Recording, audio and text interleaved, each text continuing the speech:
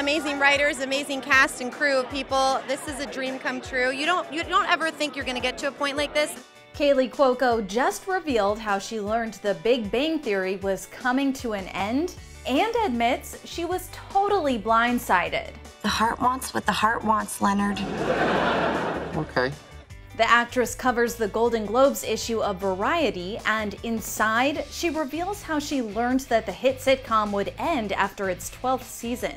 She explains that she and her co-star Johnny Galecki had discussed returning for a 13th season, and they both really wanted to do it. But then, she says the show's creator Chuck Lorre called the cast into his office at the start of filming season 12, where Kaley says their other co-star, Jim Parsons, said, quote, "I don't think I can continue on."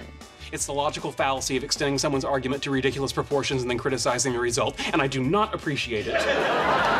The 35-year-old actress said she was, quote, "shocked and blown away by Jim's statement." And according to Kaley, Chuck said they wouldn't move forward without the whole team.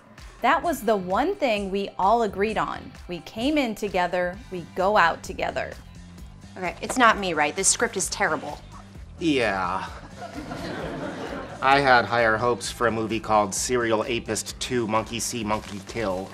And while the final episode aired in May 2019, Kaley, who earned $1 million per episode of the series, says it forever changed her life for the better. Quote, "It was a blessing. I was able to take care of a lot of things in my life and my family, and I will forever be grateful for that." Kaley adds that she will always appreciate earning the same salary as her male counterparts on Big Bang because it set a standard for her. Will you have dinner with me? Okay, that was like a super cute moment, but we're really not supposed to do that, so.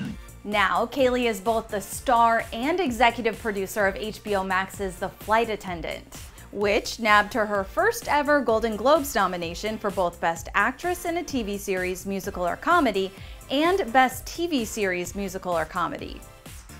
Oh my God!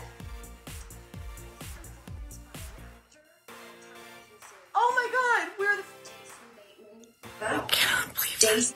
Why was this, though, the right thing for you to do post Big Bang when you were choosing, like, what's going to define me after what has defined me for 12 years in the... I still don't know if it was right or wrong. It was, but I've told you this for years. I have a very strong gut feeling. And when I saw this book and I was thinking of what the next project would be, do I want to option something? What do I want to do?